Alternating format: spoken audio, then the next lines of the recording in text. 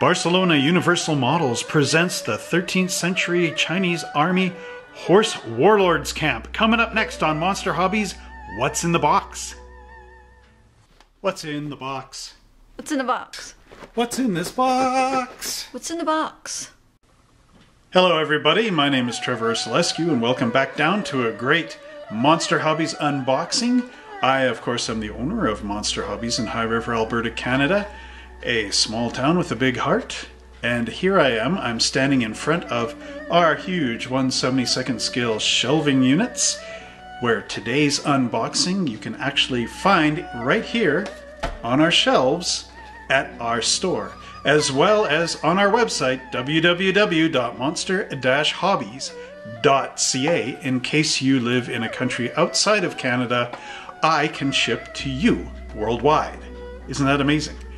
Alright, so if you are building a great diorama that needs figures, or you want to learn about history, or you are just a wargamer and looking for a brand new army to try out, well, today we've got a special treat just for you.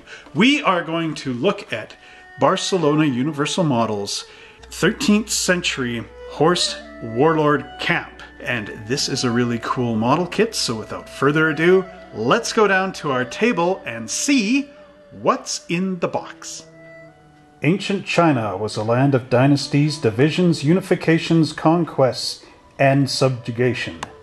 In the 13th century, China had many small kingdoms. Of these empires, 3 were major powers: Sung, Qin, and the Hsi Hsai. By the end of the century, all these empires had been swept away by the Mongols, who established the Yuan dynasty that unified all of China.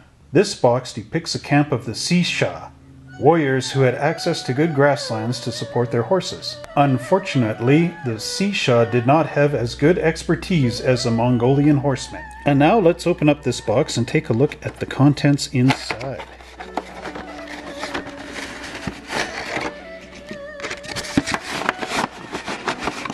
Alright, so here we have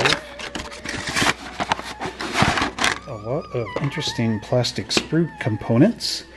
We have a camp in white plastic, 2 of these sprues, and then we have one in this tan type of plastic, as well as a bag that is full of horses and heroes. So we will open these up and take a look at them one by one. This box includes 3 sets of 4 tents and 5 log walls for a total of 12 tents and 15 wall sections. The tents have great details showing the tension points where the fabric is stretched out over the pole locations. The walls are a little more simplistic but contain sections with spiked points. There are 3 mold buttons on the back of each section which should be removed. The horses depicted are all the same animal. Horse armor was in use in this time, but it was not too common. Note the holes in the sides of the horses under the saddle. These are there to hold the rider's legs in place. The riders all wear the same lamellar armor and are armed with various weapons, including polearms, swords, shields, and what looks like drumsticks. Are these maces? Let us know what you think in the comments below. Well, I hope you enjoyed this review of Barcelona Universal Models 13th century Chinese Horse Warlord camp. And you know what the great thing about this model kit is? You can pick it up today if you visit www.monster-hobbies.ca and look for it online, or if you walk into our store. I'm actually going to take this model and I'm going to put it right back here on the shelf where it belongs with its other brother, the same kit. And while you're actually checking things out, don't forget to check us out on our Patreon page, which is bouncing around right here. And I'm going to leave the link in the comments below, as well as the link for our web store, again, monster-hobbies.ca, so you can easily go there and find all this cool stuff.